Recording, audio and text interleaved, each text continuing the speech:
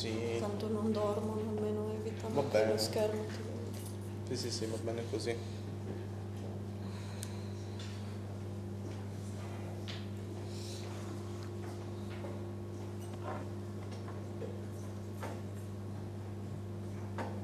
Devo ricordare che devo stare qua.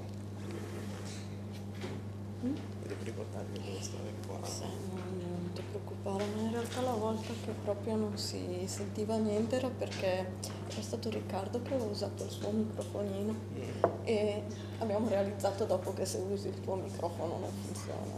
Ok, il ciolto. Sì. Sì.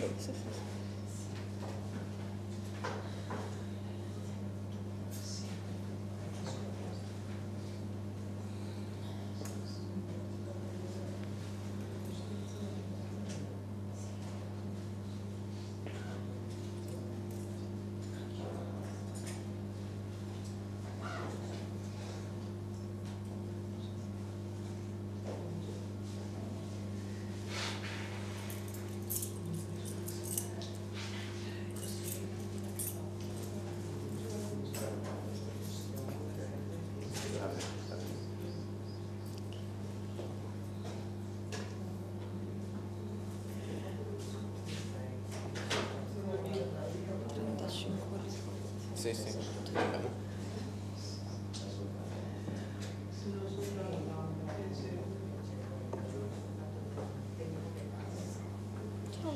Ciao Ugo.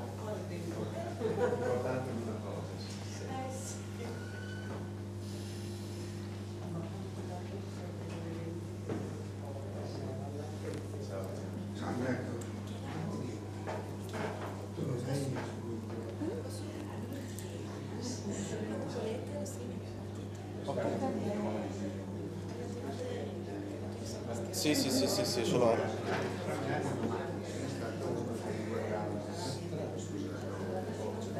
Sì, vai, tranquillo.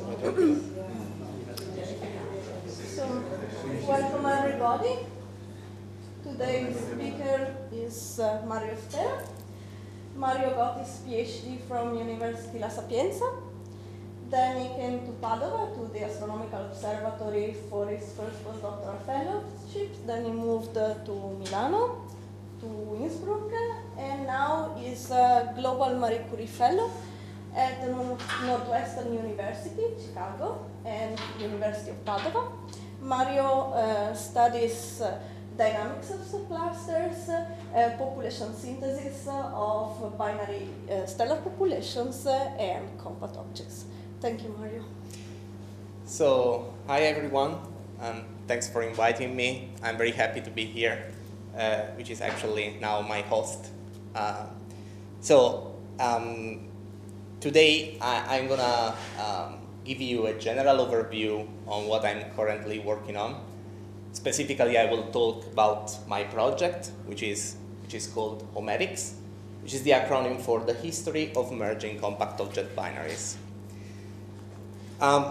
This is the outline. So my plan is to present the context, the innovative aspects, and some very preliminary results that I obtained using the very new and, let's say, fancy methodology that I'm developing for my project, for the HOMERICS project.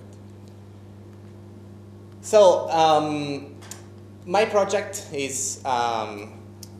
has received funds from European Union through a Marie Curie Global Fellowship, and it will last until October 2021. How it works in practice? Well, I choose the University of Padova as my main host, but I have to spend the first 2 years of the fellowship outside European Union, and I chose Chicago, Northwestern University. And then I will be back finally here for the third year in Padova, working mainly with Paula, but hopefully with most of you. So for the HOMERICS project, I have both scientific and technological aims. From the scientific point of view, the aim is to understand and to study, in general, the formation of compact object binaries. That is, merging compact object binaries, that is, systems that can be loud and detectable sources of gravitational waves. The final goal is to provide a theoretical interpretation for the present and forthcoming gravitational wave detections. And I really would like to do that because we now have 11 gravitational wave detection. 10 of them are merging binary black holes, but we still don't know much about the origin and the history of these systems. This is just to give you an updated overview of what we have now. So this plot is basically the masses in the stellar graveyard. Here you have the mass in solar masses. In blue, you have the black holes detected by LIGO Virgo. Purple, the black holes coming from electromagnetic observations, most of them from Milky Way X-ray binaries.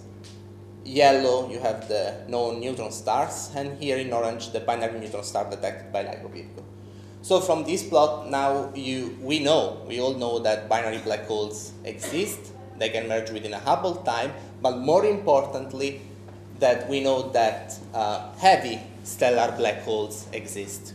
With heavy, I mean black holes with mass larger than, say, 20, 25 solar masses.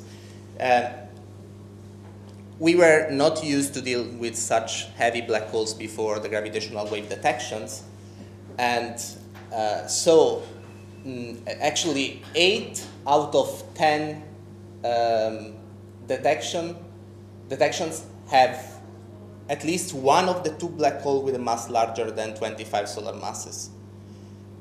So, given this picture, the questions that I would like to answer for my project are how such heavy black holes form, how they can merge within a Hubble time, and the history. I would like to understand the history of these objects, because actually we don't know if, for example, the black holes detected by LIGO Virgo formed independently from each other, then they met maybe at some point in their life and they merged, or if the progenitor stars of such heavy black holes were bound since the beginning of their life, they evolved, died, and then merged in complete isolation. How I would like to answer these questions? First of all, we need to study the black hole mass spectrum coming from the evolution of a population of isolated single stars. Then we need to take into account the complex physical processes that take place when two stars are in binary. And then we also know that most stars do not form either in isolation or in binary systems. They form in aggregates, such as star clusters. So, and in these dense environments, dynamical interactions take over. So it's important also to consider actually the interplay between stellar dynamics and stellar evolution. Actually, my project focuses more on this last point. What I would like to understand is just the interplay, the importance of stellar dynamics and stellar evolution in the formation of merging compact object binaries in star clusters. Actually, the answer, I mean, this question may not be properly innovative, but my project has a little extra kick, which is the new methodology. Because we need to use, if you want, we need to use population synthesis codes, codes that evolve a population of either single or binary stars until they turn into compact remnants. And then we also need to use gravitational n-body codes to study stellar dynamics. For the HOMERICS project, I'm gonna use our new up-to-date population synthesis code, which is called 7. But more importantly, I will develop from scratch a brand new direct n-body code called HiGPUs RX. The main aim of HiGPUs RX is to, let's say, bridge the gap between let's say, outdated and low performance codes and the new, and the recent advances in physical processes, numerical algorithms, and computing technologies. So in this talk, I decided to focus more on this technical part, and I a little bit skipped this part of population synthesis. But in the very last part of the talk, I will also show you something that we already obtained with the 7 code. I will try to convince you that high GPUs RX is a very innovative code, and it can be a very powerful instrument, not only to investigate and to study the, for example, the merging black hole binaries in the context of gravitational waves, but also it would be the right tool to use for a plethora of astrophysical processes and problems, all of them, for example, related to the evolution of star clusters.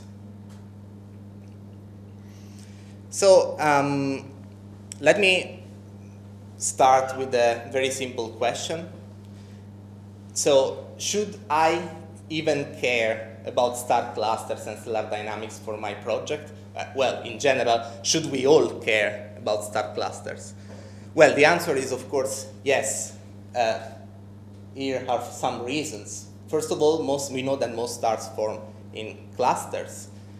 And as such, star clusters are very crowded systems where you can find a lot of exotic objects and also at different evolutionary stages. So they are unique laboratories to study both stellar evolution and stellar dynamics. Actually, they are unique laboratories to study the interplay between stellar evolution and stellar dynamics, because we know that star clusters are collisional systems. This means that, from the mathematical point of view, this means that the relaxation time for these systems is less than their age. But from the practical point of view, this means that the evolution of such systems is driven by gravitational encounters between stars. And this is true for star clusters of all sizes. I mean, starting from associations or open clusters like this one, which is NGC 290, up to globular cluster, like this one, which is M13. So the question now is how I'm gonna study such interesting systems. With a very simple problem, which is the n-body problem. I mean, when we perform an n-body simulation, we want to study the evolution of stars under their, and the motion of stars that are subject to their mutual gravitational interaction. And this is, of course, you can recognize these formulas. Here is a very simple mathematical formulation of the n-body problem with the acceleration and the initial conditions in positions and velocities. But finding both a theoretical or a mathematical or numerical solution to the n-body problem has always been a real challenge. The ironic fact is that the mathematical formulation of the n-body problem is always as simple as it was in 1687 when Sir Isaac Newton formulated for the first time the mathematical formalism of the n-body problem in his Principia Mathematica. But then, still now, we cannot get either mathematical, analytical, or a very accurate numerical solution of this problem. So these are some historical steps towards the solution, finding the solution of the n-body problem. Johann Bernoulli in 1710 provided us a complete solution for the two-body problem. But finding a solution for n greater than 2 was a real challenge, and so that after more than 150 years, this paper by Bernoulli, King Oscar II of Sweden established the prize for anyone who could provide an exact mathematical solution for the system, or for the Newton's equation. 12 papers were submitted for this competition, but none of them could find the the exact solution. Until 1991, when a Chinese student provided an exact solution for the n-body problem. Unfortunately, from the mathematical point of view, this is very interesting. From the practical point of view, it's not very helpful because he provided a solution in power series, but with this power series has a very slow convergence. So it's in practice is quite not very helpful. So still nowadays, we need a numerical approach if we want to solve the n-body problem. Just a curiosity, for the King Oscar Prize, no one could provide a solution for the n-body problem, but the prize was awarded to Henri Poincaré for his studies on the restricted three-body problem. And the original handwritten work by Henri Poincaré has been recently digitalized, and you can download the entire more than 250 pages manuscript handwritten from this website. So this is what I would like to show you is the first numerical n-body simulations ever performed. Was done by Holmberg in 1941. It basically well, at that time the computers were not very powerful, so but Holmberg knew that the intensity of light drops just like gravity, as r to the minus 2. So he placed 74 light bulbs, 38 per galaxy. These are the two galaxies of Holmberg. And he basically had a set of photocells to measure the intensity of light on the x and y axis. And then he knew the force to apply to each light bulb to evolve it for the next time step.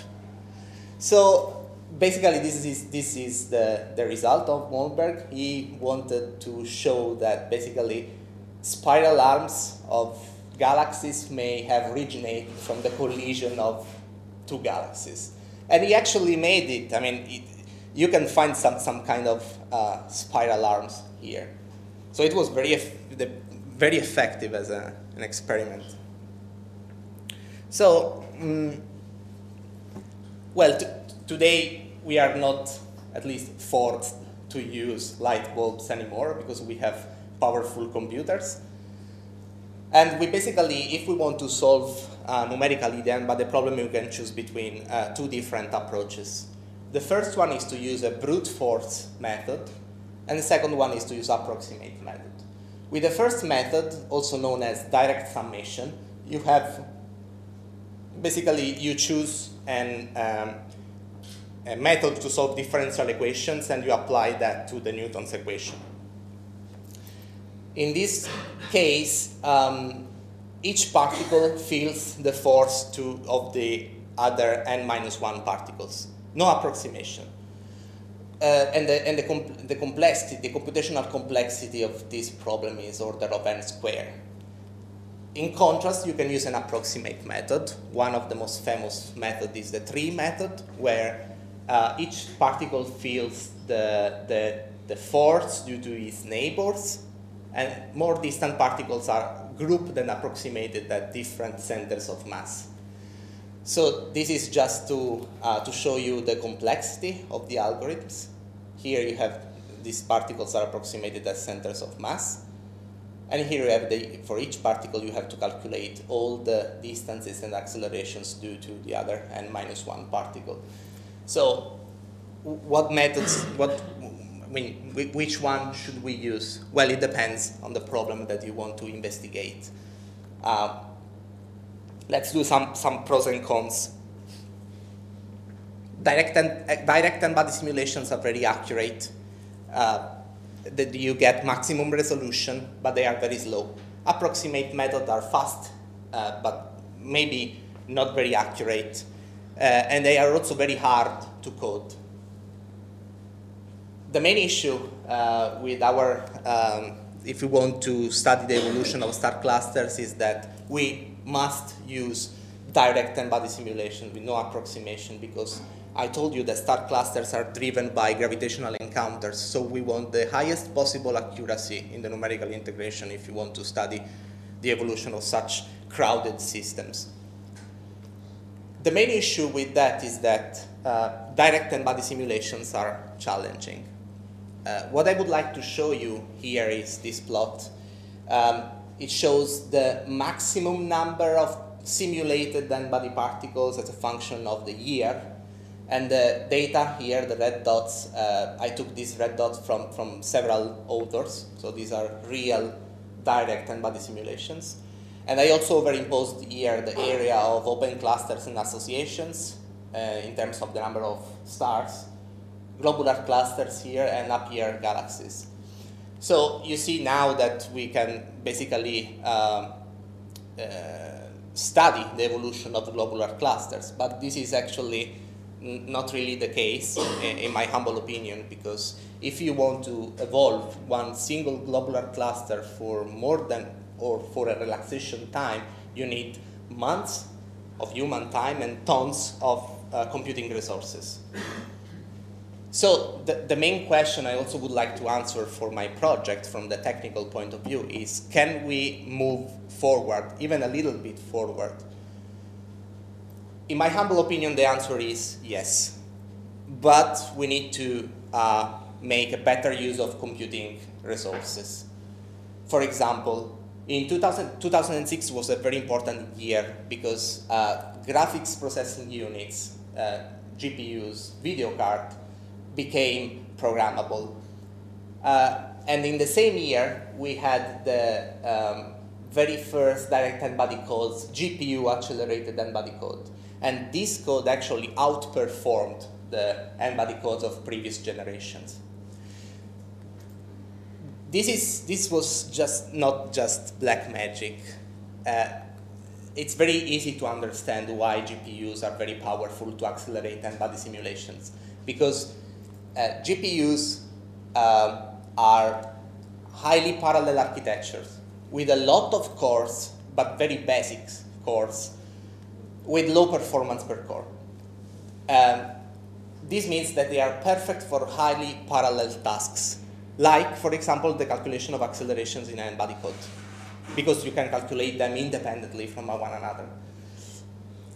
In contrast, you have central processing units, like the CPUs that you have on your smartphones, on your laptop, your workstation, or whatever, that have less cores, but these cores are very complex and much faster than the GPU's core. So to give you some, so they are perfect for serial, for sequential executions, for sequential calculations. Just to give you some numbers, state-of-the-art GPUs have 5,000 cores running at 1 gigahertz each. CPUs, 20 cores running at 3 gigahertz. So the difference is huge. So GPUs are perfect for the dynamical integration to study star clusters, I mean, through direct n-body simulations. But we have not only GPUs. In 2016, so very recently, Intel company released a new set of instructions to program also CPUs. And this was basically ignored by all the scientific community, more or less. But they are extremely important, extremely powerful, because just to give you a rough definition of what an AVX is, I mean, if you use these instructions on modern CPU, you get, basically, you can execute 8 operations at a time instead of just one, with the same amount of time. For example, if you want to perform you want to sum up 2 arrays, instead of doing 8 operations, you do it just one with the same amount of time, if you use these kind of new instructions. And these instructions are perfect to accelerate n-body simulations. And the drawback and the problem is that they are extremely hard to code, and we lack exhaustive documentation for such kind of instructions. why I'm telling you all this boring technical stuff? Because the state-of-the-art n-body codes and in general n-body plus stellar evolution codes basically do not natively support such kind of technologies. They do not natively support GPU accelerations, either GPU acceleration or AVX instructions. I mean, they run using GPUs and AVX, but through external libraries that were added on top of a machinery which was built more than 20 years ago. And of course, this may significantly decrease performance. And moreover, not all the sections of the existing n-body codes can run on GPUs or can use AVX. So the main issue was that in 20 years of development, not even one PhD student or postdoc was so crazy to start from scratch, rewriting or rethinking a new n-body code using such new, very fancy hardware and technologies. But I was so crazy that part of my Marie Curie project is, the technical part at least of my Marie Curie project is just like this. I mean, the aim is to develop this new code, high-GPUs RX, which could bridge this gap between existing n-body codes and new computing technologies, new hardware. So these are just the list of my plans for the high-GPUs RX code. I would like to port basically every single section on the GPU to guarantee maximum performance. And all the sections that I cannot port on GPU, I can use the AVX 512 instructions. I also plan to use a new language, which is called OpenCL, so that my code will run on any computing architectures, whatever, CPUs, GPUs, Xeon Phi, or whatever fancy stuff will come also in the near future.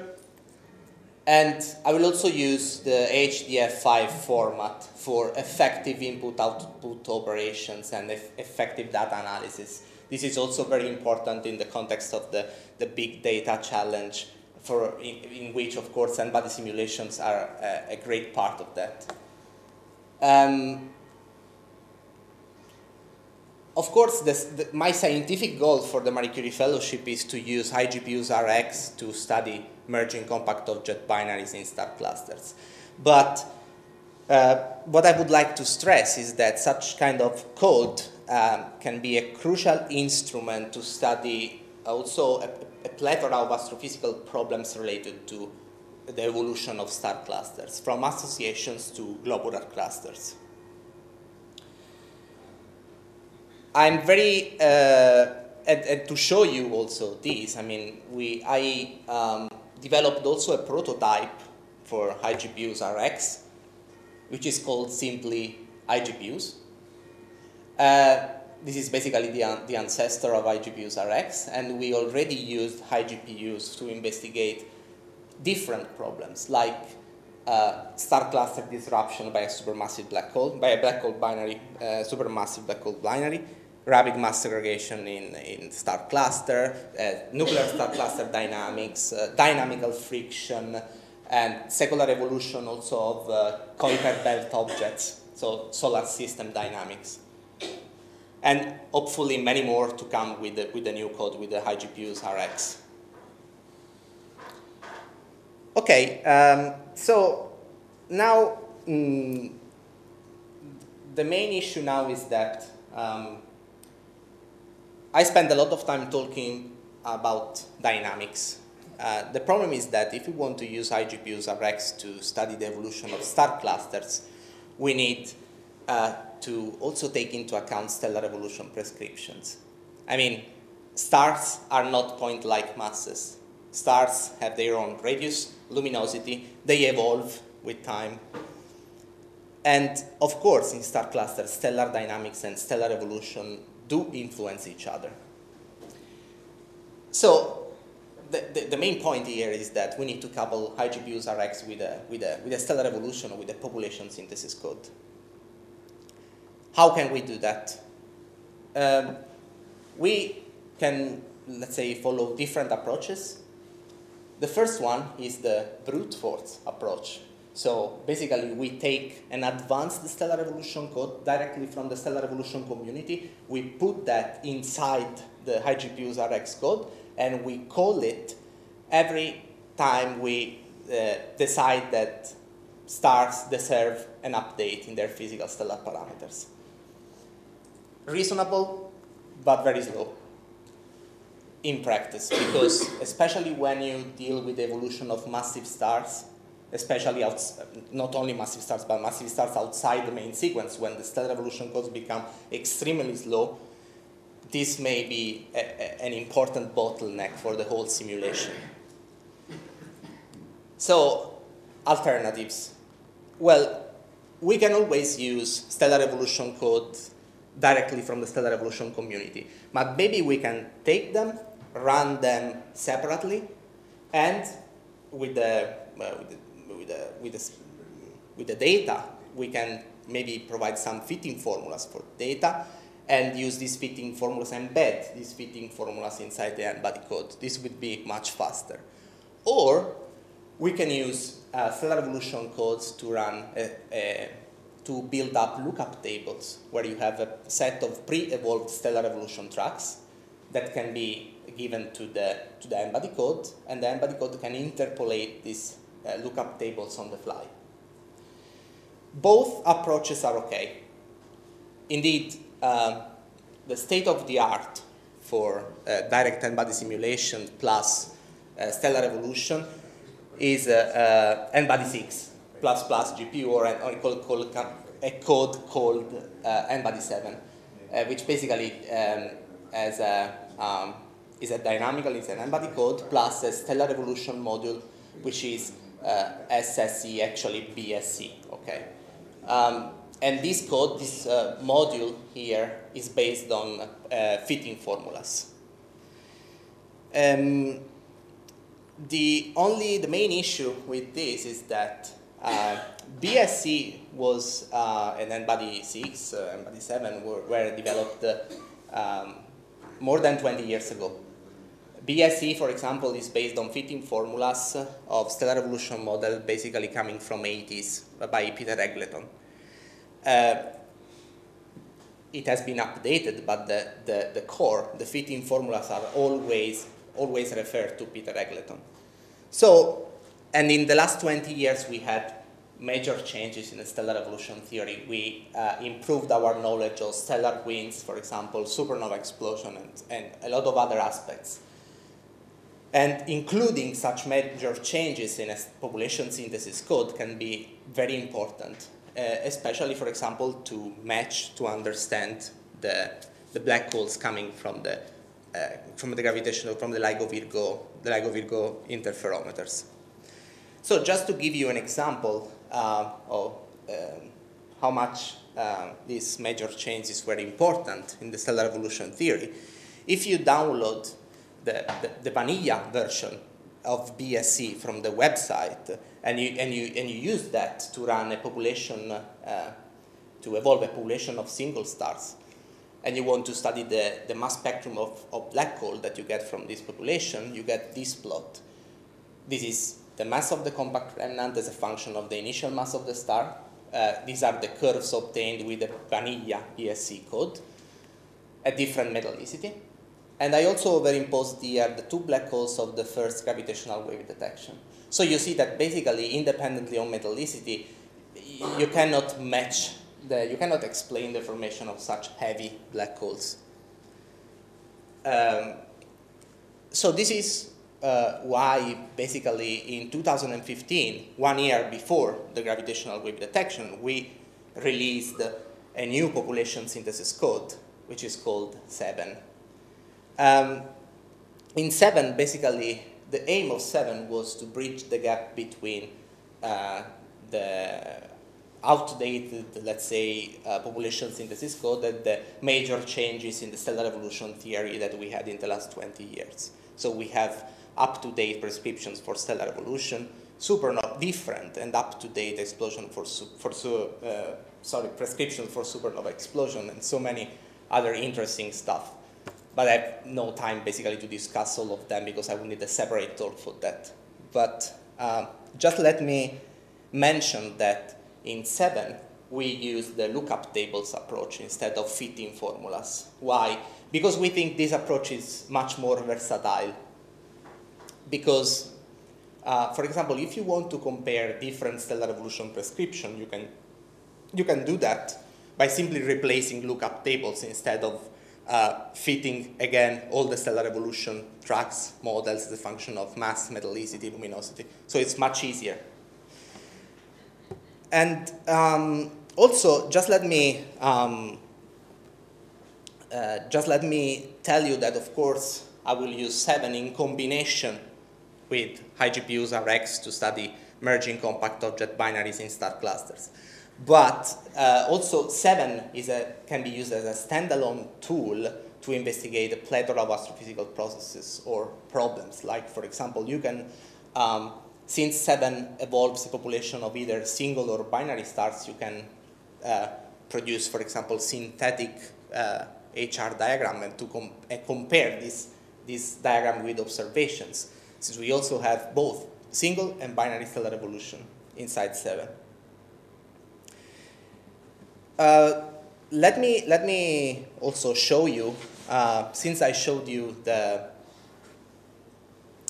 mass spectrum of black hole that we obtained from the vanilla version of BSE, I wanted to conclude just showing you this plot, which is the black hole mass spectrum that we obtained with the 7 code.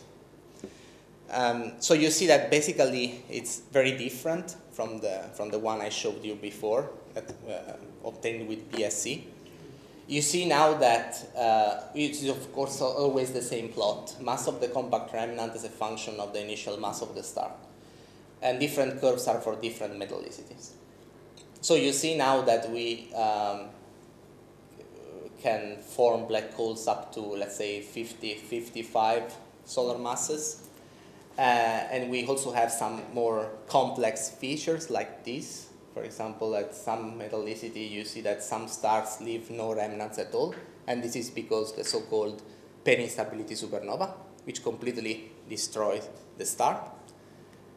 And we can possibly form very, very massive black holes from the collapse of very, let's say, monsters here. So I don't want to give you other details of this plot. I will definitely need a separate talk for that. So just let me conclude.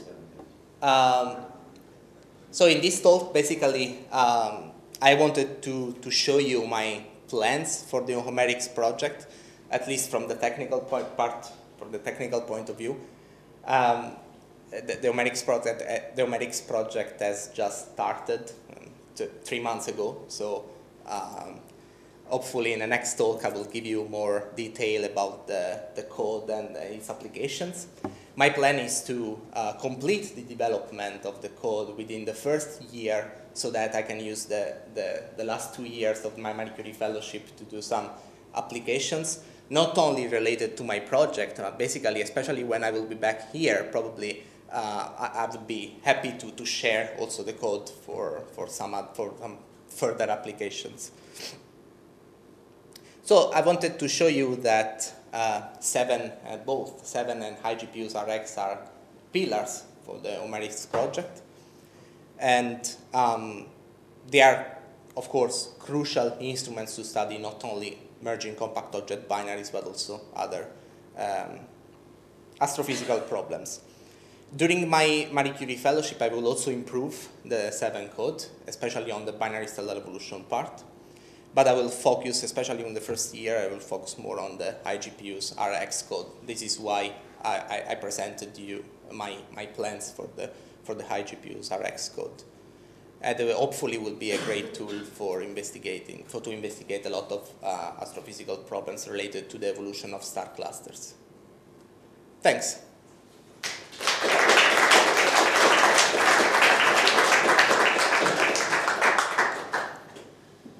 Thanks, Mario, for giving us this interesting overview of the methodologies we can use to study star clusters and black hole formation. Questions? Comments? Yes, please. How far have you tested the 7 against a numerous amount of observational data on clusters, etc.? What was the status of the comparison with the observations? We compared the results we obtained with the 7 code using both single and binary stellar evolution with the gravitational wave observations. So for now, this is only the only one comparison that we made with the 7 code. I don't have the plot now, but we also let me show you. Basically this one. Wait.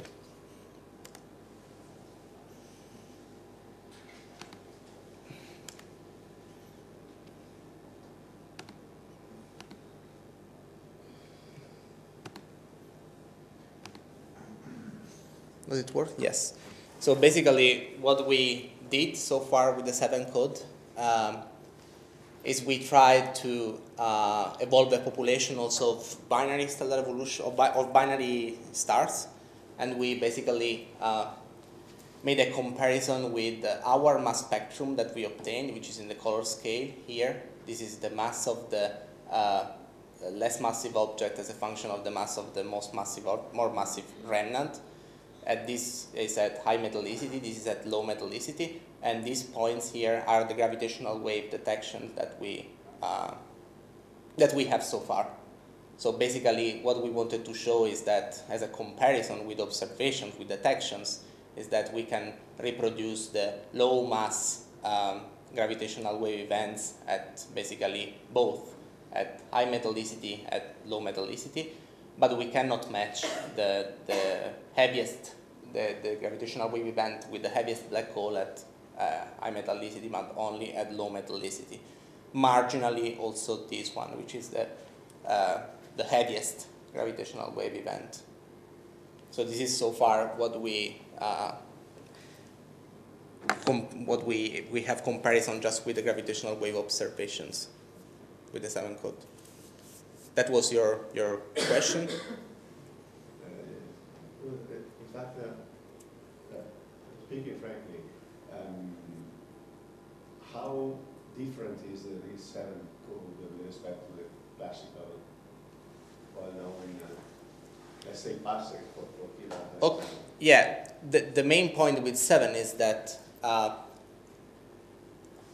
7 is a population synthesis code, fast population synthesis code. For example, we use 7 to evolve 10 to the 7, 10 to the 8 binary systems in one day. You cannot do that, of course, with the advanced stellar evolution codes. They are much lower. They need to calculate all the internal structure of the star, reaction rates, and so on. But what we did with the 7 code is to take the advances that in the physical processes and the stellar evolution that they are implemented inside advanced stellar evolution codes like parsec.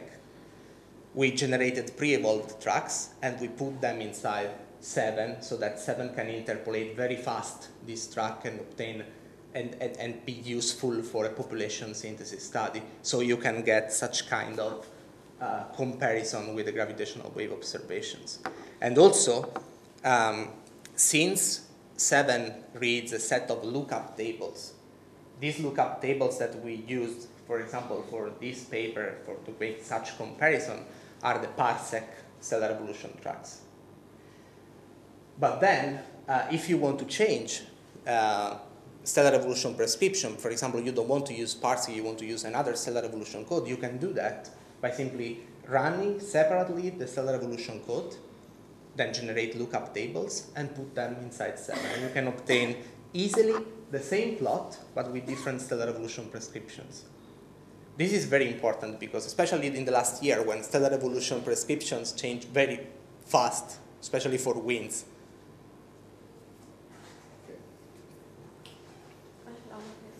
Please. Since the stellar evolution prescriptions are vague, I think that one important point of your project is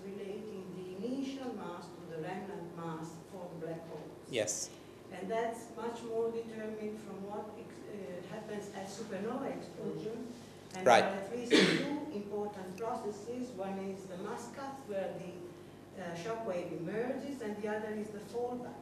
Yeah. So how do you map? This is almost very You're right. difficult to model. You are definitely right. So in 7 we included because we know that the supernova explosion is extremely complex and uncertain. For example, we included several prescriptions for the supernova explosion mechanism. We took, for example, 3 models that are based on the final carbon-oxygen mass of the star. These models come from the Fryer 2012 paper. And we also implemented some more sophisticated prescriptions that are based on the compactness of the star just before the supernova explosion. And actually these two, one is based on the compactness, one is even more sophisticated because take into account also the entropy per nucleon just outside the iron core. And so since we don't know what's the right mechanism, we implemented some in the 7 code. Also, of course, we of course provided several black hole mass spectrum when we changed the supernova explosion prescription. This is very important for stellar mass up to, let's say, 30, 40 solar masses. After 40 solar masses, what we get basically from all these supernova explosion mechanisms is direct collapse of the structure with fallback equal to 100%. So yes, so basically, if I may, okay, here. So basically, if we change the supernova explosion mechanism, the most important differences are here in this region. And then you have direct collapse basically for all the structure. But if you put on the first slide that you showed, the black hole masses, the masses of the gravitational wave events, I think that most of the events are indeed in this, they are the balls. The cartoon The cartoon. Yeah, one of the very first slides, yes. The parent black holes, and then we merge. Yes, this one. They are in the between 20 and 40 solar masses. So that's a very important range, I think. Well, the yes. whole business. Yeah. But well, especially around 20, I would say at 40, basically, you already have direct collapse to produce such heavy black holes. This is what we get from our simulations. For 40 solar mass black hole, you have likely a direct collapse. And this is predicted by all the supernova explosion models that we have. So far that we have.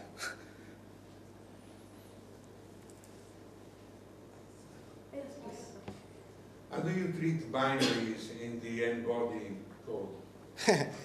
This is a very nice question. Another talk. This is another talk. I would need a separate talk for that. I thought it was the talk of today, but No. that is another talk. I developed also, and it's ready, a module that will be attached to the high GPU's RX code, which is a regularized module that will take care of extremely high accuracy integration, dynamical integration of binary systems. This is a very sophisticated module because it basically regularizes the potential of the n-body problem, so it basically removes the singularity at r equal to 0 with a mathematical transformation of time. This is very sophisticated, but it's very effective because if you remove the singularity of the potential at r equal to 0, it means that you can use larger time step and the integration will be much more accurate and faster. So basically, just to give you an idea, if you perform this tight transformation of the Hamiltonian of the two-body problem, you get the equation of the harmonic oscillator, which is very easy to integrate because it's not singular. And the module that regularized the problem, that performs such a numerical trick, has already been developed. It's called now Tsunami. Yeah,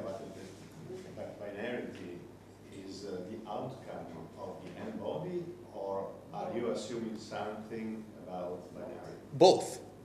I mean, the plan is to run simulations of star clusters containing a certain percentage of primordial, original binaries, and then the dynamic will take over. And will But we have not done this. No, not yet with the high GPUs RX code, but we have done it with several other codes. I mean, we know how these things feel. But that's the core of the problem. Yes. That's definitely the most important thing. That's why also, from the numerical point of view, also my plan is to, basically if you have a certain number of primordial binaries, so you can basically integrate them in parallel. So I can do that. I mean, the module, I'm already working on this module, and since binaries, I mean, the dynamical integration of binaries is extremely important. It's the real bottleneck for n-body simulation. We need to speed up things when you integrate binaries, and you can do that by integrate them, all of them, in parallel. If I may comment on this, we have recently submitted a paper about the evolution of black holes in star clusters using a similar code, the embodied 6++ code that Mario mentioned. Yeah. This is a paper by Ugo Nicola Di Carlo, and Mario is also involved in this study. And we find very interesting results, but 40%, while we know that in the star clusters, the observed version of the star clusters that we simulate, the binary fraction can be up to 78%, because these are similar to young star clusters and open clusters.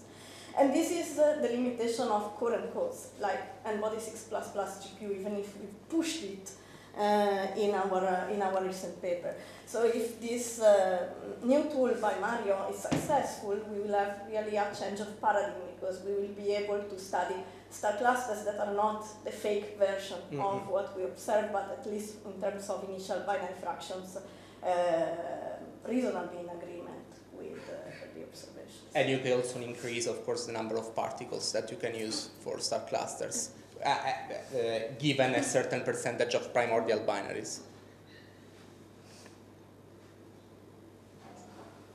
Other questions, comments? Well, Mario will be around for this week and next week too. He's in the Astronomical Observatory, second floor of Ala Sud. So if you want to talk to him, ask him other questions, you're very welcome to contact him. Sure, and stop by my office whenever you want. And then we can thank the speaker.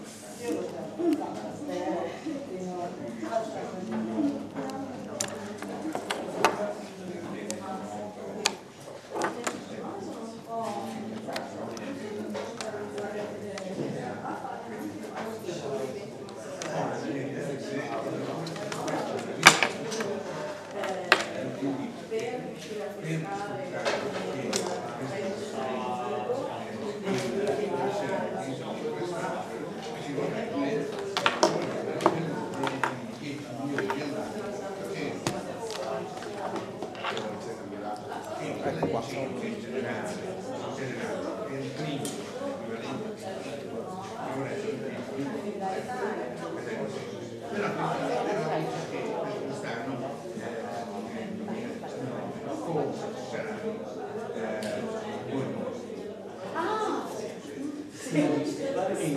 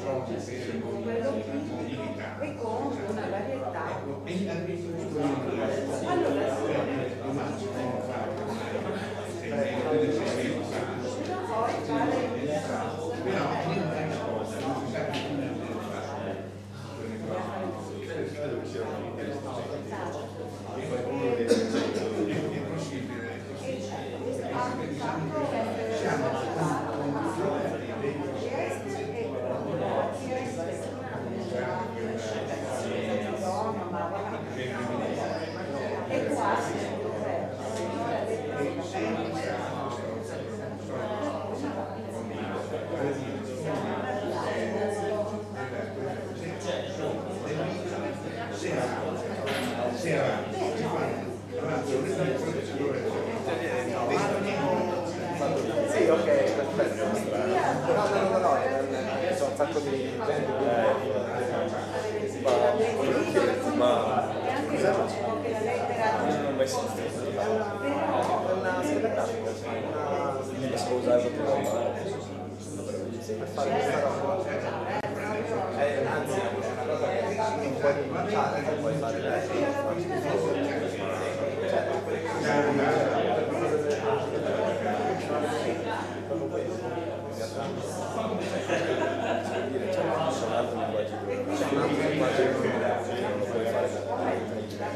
puoi farlo con Python, ma neanche facendo con un altro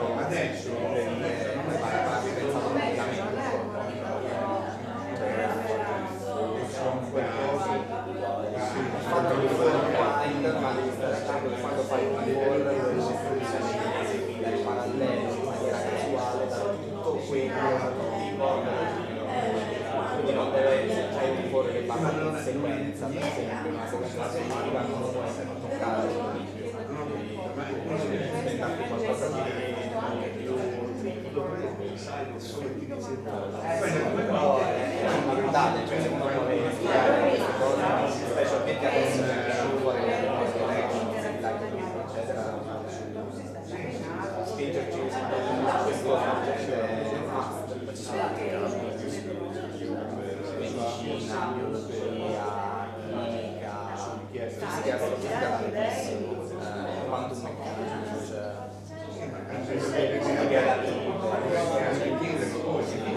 sì, perché sono talmente tanti quanti sono potenti di quello che facciamo che è impossibile studiarmi qualcosa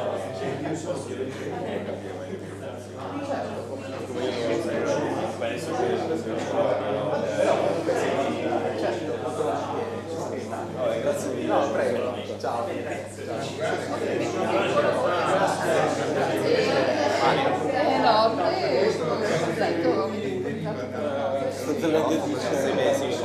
solo sulla parte un po' più tecnica non ho presentato tutto il resto della conoscenza quindi andiamo a questa è una parte esatto si può sapere guarda allora questa cosa facciamo però non gli diciamo sì no comunque una calma magari io gli volevo già proporre in che senso? Cioè quale si fa? Io ho visto che le grafiche saranno diverse effettivamente esatto. Quelle sono lavorare per computer chat sì, quelle sono quelle osservate. Invece la color scale che c'è sotto, che c'era sotto quelle macchie, è quello che riproduciamo noi dalle simulazioni. Quindi dove la macchia sta sopra il simbolo della galassia, significa che anche noi ne abbiamo ottenute, esatto. questo per esempio potrebbe essere ci sono già queste una simulazione certo succede qualcosa sì anche molto veloce molto veloce Vabbè, comunque sia lasciamo perdere io sono in Northwestern per i prossimi 2 anni però poi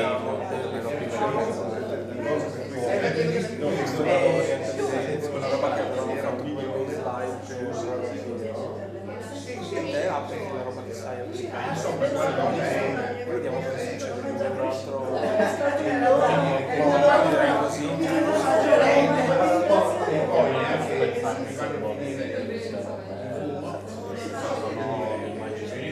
ci sono immagini neanche solo come poi guarda che sono lui non ha risposto non ci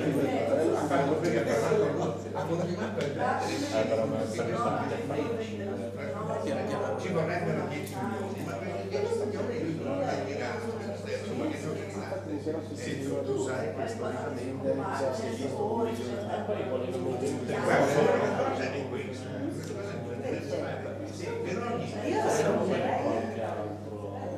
per ogni ti possano dare rinuncerei al principio primo una volta deve essere automaticamente per dare il supporto alla ricerca genericamente, neanche una ricerca se vuoi cosa che è stata fatta con i primi scarti per cui i soldi sono venuti dall'Università italiana